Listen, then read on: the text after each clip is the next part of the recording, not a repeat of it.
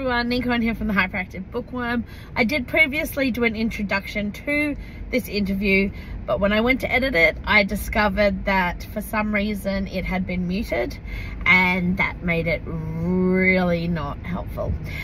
So the following video you're going to see is an interview I had with the incredible and amazing Lee Winter. So normally I do the introduction with the author. I was way too nervous and I got straight into the questions, and yeah, so that was just me being completely fangirly. And you know, it was one of the best interviews I've had. I had so much fun chatting with Lee. She was so encouraging and supportive, and it was so lovely. She was so kind in answering some really out there questions that I asked her. We did also get to discuss her upcoming books that will be coming out in January and February, so definitely go have a look and check them out. They are amazing. And yeah, I really hope you enjoy this interview because I absolutely adored getting to talk to Lee. All right, thanks y'all. First question. Are you able to sit in silence for extended periods of time? If so, is your mind loud with thoughts and ideas? One, yes, absolutely. I love solitude. Absolutely love it. It's almost my preferred state. Yeah, my mind's always filled with stuff. I've got dozens and dozens of ideas going at any given time. I like that. Do you work on more than one idea at a time, or you have to work on one idea and move on from it? I have one primary idea, but I have a few nipping at my heels, begging to be heard. And yeah, I have to, what do you call it, stress test ideas before I start writing a book. And that just means pulling it apart and thinking about it constantly until I'm convinced I've got a book length idea. Every now and then I have failed and thought, yep, this is a book, it's got legs, and started and realised, no, it doesn't. And pulled out. That's happened to me, well, once in a major way, where I did all the research, got 2 weeks in, had the beta readers, everything lined up, and then just, no. You know what? I said to myself, I don't even like these people. Why am I writing a whole book about them? So that was that. Oh, gosh. Yeah. So, you know, but most of the time, stress testing and everything, it's fine. And away I go. Wow. I couldn't imagine putting that much work in and just being like, nah, don't like them. Well, the way I see it, though, is that I actually saved myself a lot of work by knowing within only 2 weeks that it wasn't going to go. I mean, imagine if I legitimately started getting into it. That would have been awful, absolutely awful. Very I mean, true. there's two books of mine I have stopped writing, not because I didn't think it had legs, but because I was too exhausted or too whatever to continue. One was Hotel Queens, which took 18 months because I stopped and did a book in the middle. Well, I stopped and did changing the script and dropped them in the middle because I was just so run down. And it was just such a big plot and there was so much happening. And I thought, oh, my brain can't cope. So I came back to it, happy that I did. And the other one, what was the other one? Oh, the one that I'm going to be writing next, which is Vengeance Planning for Amateurs, which I'd done all the research on. It was ready to go. I'd written about 2 chapters and I came across a plot hole that I just couldn't figure out. So I went, you know what, I'll just put that aside, and I wrote The Awkward Truth instead. But I'm going back to that. Wow. It's all fine. Oh, and I also wrote Chaos Agent and the Fixer instead as well. But, you know, I'm going back to, that's my next book. That's my next book. But anyway, sorry. Oh, excellent. Okay, so what's the most disgusting thing you've ever had to eat? I am very picky with my food, so there's a lot of things on that list. I remember being absolutely traumatized as a little girl in New Zealand and being fed white bait fritters, which are these little white, squiggly little tadpole looking things. And they got black eyeballs, right? So when they're in a fritter, you just see a whole row of eyeballs looking up at you. So I was very traumatized by this. I just, like, once I realized I was looking at little fish eyes, like looking up at me, looking sad, I was just like, oh my God. You're all heathens. So yeah, that's Oh my the God, one that I that remember does being. sound traumatic. Thank you. Yes, it did. And yet That it's New Zealand specialty. God knows really? why. Tastes shit. Oh my Pardon God. my language. Pardon my French. Language. Anyone who watches this knows that I'm an Aussie, and language is, I love language. I'm sure of it. Okay. What's one thing you were certain you would be when you were older that you are really glad you never became? That's a great question.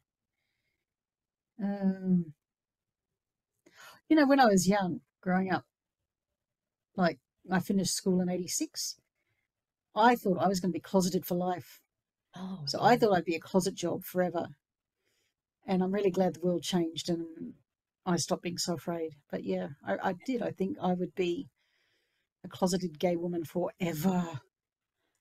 Wow. I'm really glad that, the world did change and you didn't have to carry on with that like longer. Yeah. It's Yeah. hard to explain to the world, to younger people now, what it felt like. It really was very repressed. Everyone was very afraid. It did actually cost people jobs and things. Oh, Now yeah. everyone's just like, I'm gay, woo, and it's not a really big deal, but it really was back then. I was just so afraid. So when you say 86, that's graduating high school or Yeah, graduating uni? yeah, yeah. I Okay. was yeah, I was 16 in '86, so yeah, I just finished high school and stepping out to the workforce. I thought some people think leaving school, that's it, that's great. They've left behind all the bullshit, Mhm. and that the real and no, I was just convinced the workplace was going to be an extension, and it was just going to be more of the same. Yeah. That would have been terrifying. Like it was hard enough even when, I finished high school and all that stuff, and I had it very easy with the whole coming out situation. But even then, like the world was not as it is now. And No, it is really hard. Like my nieces and nephews just can't even understand some of the stories that I have to tell them. They're like, "What?" I'm like, yeah. yeah, And and it there's a was lot only of 20. internalized homophobia too. Like I remember Yes. in about '89, the very first time I heard someone talk about same-sex marriage, and Mm. my first words out of my mouth, and I wasn't saying it because I thought I was in a hostile environment, I literally said, "That's ridiculous." Wow. uh, Now I look It's back so and go, ingrained in "Why us, is it though. ridiculous?" It was the first time I'd never anyone propose it before, and America had started talking about it, and I was just like, "What? That's ridiculous."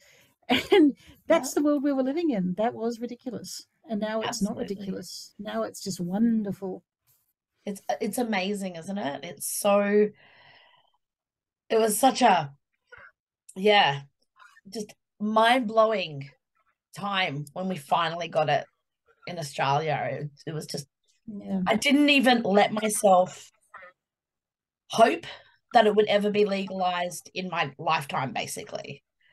same. Yeah, And it was just so amazing that it happened. It was yeah. just fantastic. I Um, just mapped the whole progress based on the face of Penny Wong, who's an Australian yes, senator who's gay and very hot. But anyway, yes, so indeed. she's very stoic. She's so stoic. But on the day that it passed, her breaking down was just like everyone just broke down at the same time. It was very emotional. I Yes. was so Uh, happy. I know. It was just, I think I cried for like 3 days just from relief from it all. Just, Yeah, one step closer. And I mean, we have, further to go, obviously, but such a big step closer. It's amazing. yeah. All right. So when you achieve a goal, do you have another goal like ready and waiting, or do you pivot, make new goals once a goal is achieved? No, I always pretty much know where I'm going Oh because of man. all those ideas. No, because I Yeah. say I've got these ideas like nipping at my heels. Well, then Mm. when I've gotten rid of the bigger one of the little ones comes up, rises to the fore. So I always have a pretty good idea where I'm heading Oh, that's cool. Yeah, generally. I get that. I don't think there's many authors I've actually spoken to who don't already sort of have these voices in the background going, Yeah, pick the next, pick the next. So that yeah, absolutely makes sense. Hmm. I've seen artwork of your characters and Facebook profiles that people have made of them. What's the single most surprising thing a reader has ever done in relation to your writing? Huh. Well, another good question. Very good, Neen. uh, well, I think I don't think anyone's done this before. Maybe they have, and I didn't know. But the growth of my characters suddenly appearing on Facebook as their own characters, as brought to life by readers that I've had nothing to do with. People sometimes think it's me being Eleanor Bartell on Facebook and Felicity Simmons and all of that. I'm not. It's not. They're readers who've just like suddenly appeared, made their own Facebook page in the name of my characters, and away they've gone. And I love it. I've It's so found out entertaining. subsequently.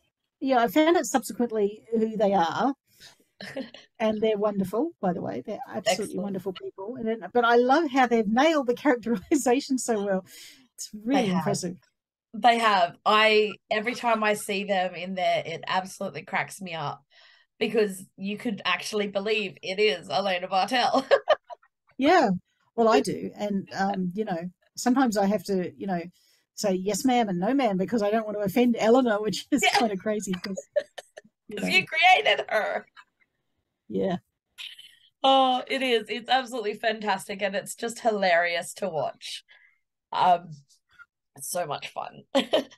Okay, so this is one that people may not be aware of where this question comes from, but I'll explain it afterward. Okay, what's your opinion of practical jokes, and how were you convinced to cable tie Requiem for Immortals that you sent to me? well, that's a different thing. Well, basically, a reader approached me and then begged some more. I was a little unconvinced to cable tie a book I was sending to you, and like literally lots and lots of what was it, about 50 cable ties or something that Yes. you had to open to get into it. I don't really see that as a practical joke. I just think that's a sight gag. Okay. Actual practical jokes, I'm really not a fan of. If anyone's getting hurt, I'm Yeah. just a bit squeamish about hurt feelings. I don't want people to feel bad. But I didn't think you'd feel bad, so that was fine. I thought you'd just laugh, which Oh, you I plainly did. did. Yeah. It was hilarious. Um, yeah, I actually did do a video of it for anyone who hasn't watched it, of me unwrapping it, and I don't think I spoke for half the time. I was just cracking up laughing too much. What was your biggest fear when you first decided to write fiction? Because I know you started in journalism. Journalism? Yeah. Yeah. Yeah. That it would be no good. See, I always thought that authors were like special people, like Oh, special, super duper talented over there people who are like high up on that hill. And I was way down the bottom in the foothills. And it was just, I felt like the gap between them and me was huge. So I started writing thinking, who would want to read this? And then a very funny thing happened after I had submitted the Red Files. My editor at the time, who was Jove Bell, yeah, Jove, um, got me on a Skype call, and then basically, I think Sandra Jay was there as well, and basically said these words to me: "Listen to me, Lee. You've got to write books. You have got to write books." I was like, "Well, I did just write, but no, you've got to." It was a very funny conversation, and I got from that she was saying that she enjoyed the book and thought it was worthy of pursuing, that I wasn't just some hack, and that was uplifting. It made me keep writing. wow. I don't know why, but it sort of had this idea that you would be less, no, how do I phrase it? More immune to that whole self-doubt thing with having written so much in. Mm. No, I mean, I know what you're saying. Imposter syndrome is definitely a thing, but I didn't really have it so much as, I mean, I knew I could write nonfiction. Yeah. I had a particular, I mean, I won awards for nonfiction writing. I was a very good journalist. That wasn't the issue. It was like, how do you take something nonfictiony, a skill, and then turn it into fiction? in a way that is engaging. I didn't know if I could engage the reader of fictional books the way I could newspaper articles and feature articles. And then when Jove said to me, listen to me, Lee, Yep, you've you've got to got write books, I realized, oh, okay, I did that. Check. And then yeah. after that, I didn't look back. I just didn't know because there was a knowledge gap. You just don't know. And bear in Yeah. mind, up until that point, I had not been reading any lesfic, so I didn't know what the standard was. I didn't know where I fit in, how I slotted in, if I was down the bottom or up the top or any of the, you know. So that was actually really nice of Jove, you know. Yeah, no, that's really cool. And I can imagine it would be hard if you've not read any of it to sort of kind of be able to gauge where you could possibly fit within it. Yeah, I mean, now looking back, I can see that it was a very different book in that it didn't do most of the tropes and things you're supposed to do Mm. I mean, a lot of people who don't read lesfic, they don't realize you're supposed to do all these things and have the breakup. I did have the breakup at 80% or whatever, but you know what I mean? There's these unwritten rules, and I didn't know what Yeah. any of the rules were. So I wasn't really sticking to them at all. I was just writing whatever, and it worked out. But subsequently, having read a lot of books, I see the patterns and what we're supposed to do. And I also see some people getting annoyed with reading these same things over and over, which is why the books that don't do that stand out. They do. They absolutely do. Yeah. And I can't help but think, yeah, but maybe that's a good thing you didn't know all the tropes. or the Yeah, you know, the hitting on the beats and that type of thing. yeah, it frees you up a lot more if you don't know that you're supposed to be sticking to rules. Yeah. You don't know And I what know you don't know. I haven't really stuck to rules much either No. since. No, but I think that's absolutely worked in your favor. Thank you. I mean, not always. Shattered, let I remind you, the ending of Shattered got a lot of people very upset. But I have to point out, it was not a romance, people. That book is, I mean, come on. How many times do I have to say?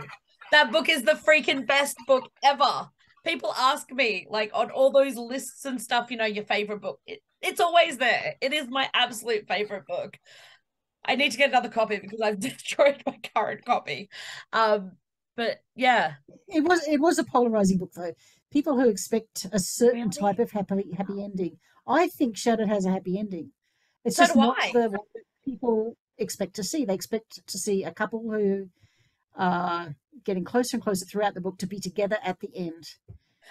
Yeah. And if they find their happiness in different ways because they have formed a friendship and they then go separately and they have this love for this other person who helped them along their way, a platonic love, I still think that's happy. But there are a lot of people who Yeah. got hit between the eyeballs and went, that is not what I wanted. I did not like that ending. Oh my God. Oh And my it was gosh. really interesting.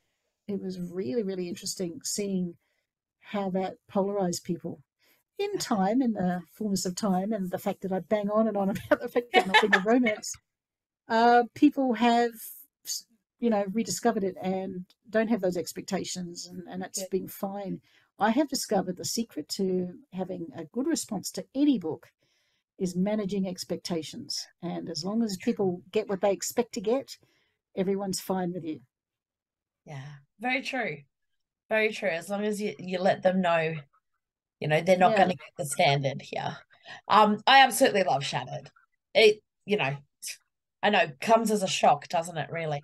But I think the ending's the most uplifting, happiest ending because their friendship is so much more. Like it's just so beautiful and amazing. And that's what people in your life are. Not every person that can really affect and turn your life is going to be like a sexual partner. So That's true. And sometimes you meet people in your life and you find out you're better as friends. And yeah, sometimes you meet people in life and they're only supposed to be in your life little way to guide you here or there. But you know, these are no less valid than long-term romantic relationships. yes, And I exactly. wanted to celebrate that. Yeah. Yeah, and that's one of the many things I love about that book. It's absolutely fantastic. I think it's just amazing. Have you ever been contacted by a reader thinking you were Lee Winters, the children's author? Lee Winter. There is a Lee Winter without the S, children author. Her name, which we both began our writing careers at exactly the same month. Oh. And she contacted me. She was a little bit hostile and said, "What are we going to do about this?" And I said, "Well, I'm not changing my name." And she was getting very, very angsty about the thought that people might be buying my racy lesbian books and thinking they're buying her books. Oh, dear. And I said, who on earth, on God's green earth, doesn't read a blurb before they buy a book? And she was very insistent. I said, well, here's a choice. You can change your name. Why don't you put your initial or put up your photo or something? So in the end, she did both because she didn't have her photo up at the time. And I have never had a single person, not one, mistake my books for children's books for some reason. The covers will pretty much tell you. I think so too. Yeah. How do you feel about your house being turned into a nature documentary? I don't mind. I mean, it's very pretty when you get up in the morning and yawn and stretch and you walk out to the kitchen and look out the window and you go, oh, yeah, that's nice. 5 types of parrots hanging upside down eating your birdseed. That's pretty good. But, you know, she being Sam, does steal all my organic fruit and feed the animals with it. And, you know, when she broke her arm very badly and was off feeding duties for almost a year, and the duties fell to me, I know there was a drop in clientele. I know they were very disappointed in the lack of filtered water and so forth. So I'm sure they're very glad she's back at it. Oh, wow.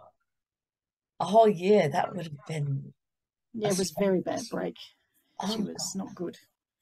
That's not good. Well, I assume she's okay now, though. Yeah, she's fine. The birds are happy, the lizards are happy, and the quendas are happy. So, you know, apparently that's all that matters out here. According to the animals. I love it. So this question probably will come a little bit out of left field, but I have seen through social media that you don't drink coffee, you don't drink alcohol, and you have very interesting turns of phrases. And for me, and you've recently put something else up that you've said you're not at all religious, but from a little ex-Mormon, it just rings really weird. Is there a religious type reasoning for those not being in your life? No, it's quite the opposite. Okay, so my dad was an absolute cheapskate, right? So he used to brew his own beer. Oh, God. But the problem was, I don't know if you've ever smelt brewing hops, but it's the most revolting smell on God's green earth. It is disgusting. The house would reek of it. My brother and I, neither of us drink any alcohol because of these formative experiences. When he wasn't brewing hops and putting us off beer for life, he was making his own wine, and he was just not that skilled, shall we say. And every now and then you'd walk into the garage and they'd bloody explode. These bottles would just like explode. It's like tiptoeing through a minefield. Anyway, that wasn't quite why I was off wine. I mean, I actually have an allergic reaction. I am Elizabeth Thornton in the sense that my throat will close over if I have wine, something to do with histamine. My mother had the same problem. Oh, wow.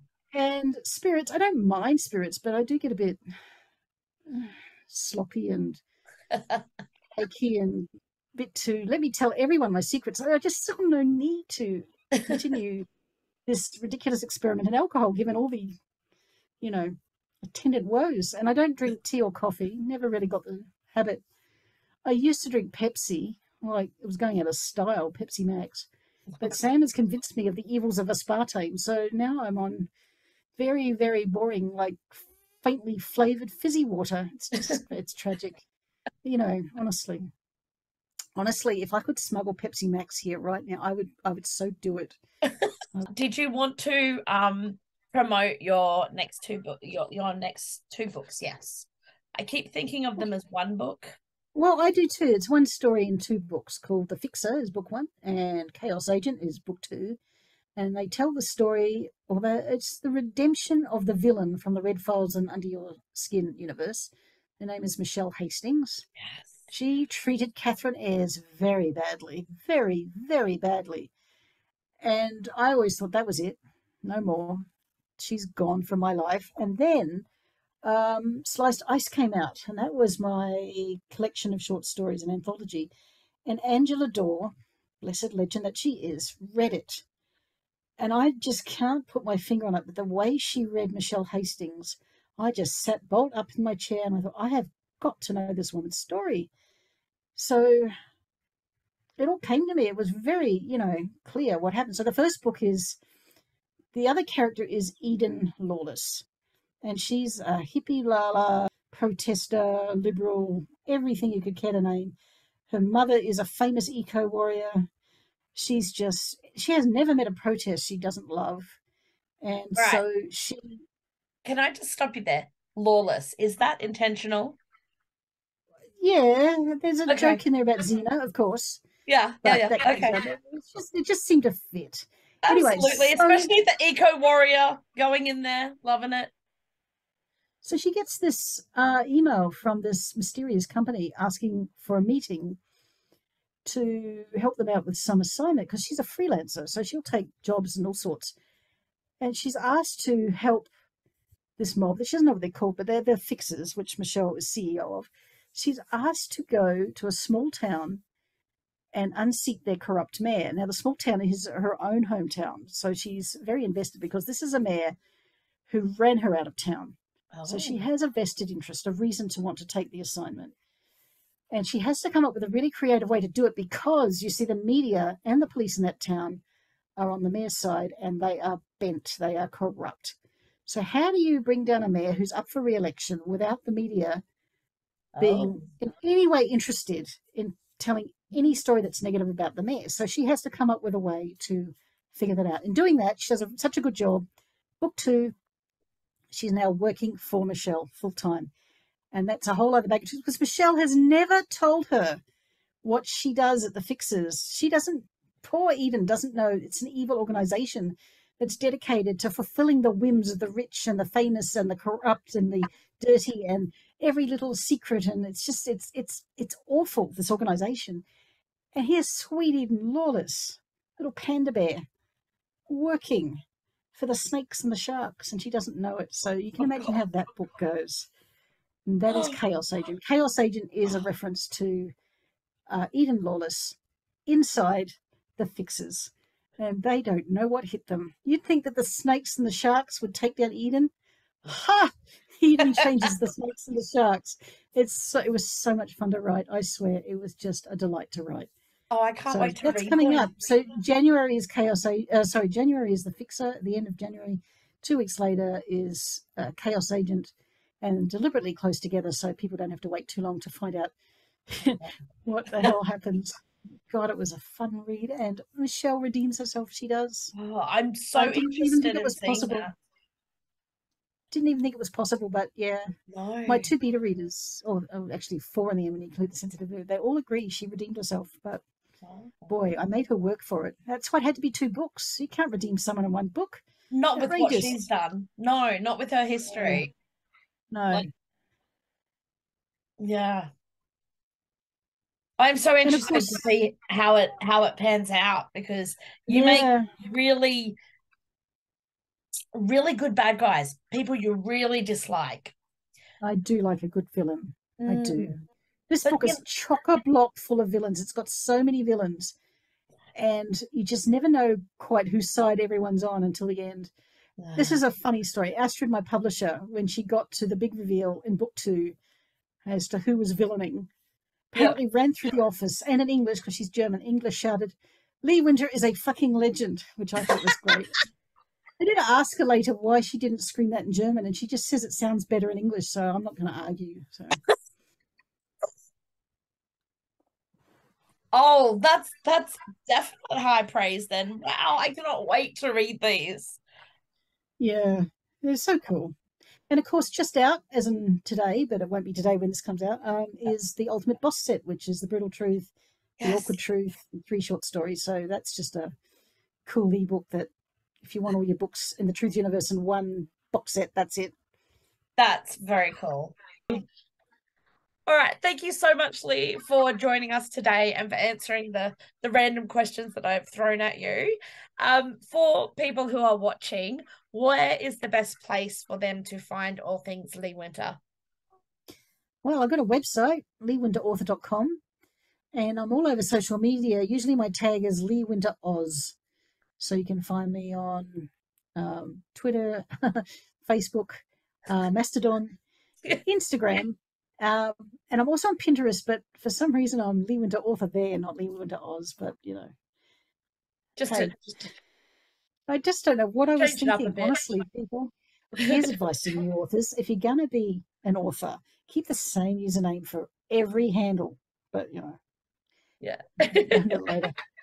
Sometimes it's easier said than done. Yeah. I will make sure I put your website down in the comments on the video as well. That'd be great. Thank you. No worries. And thanks again, for having me.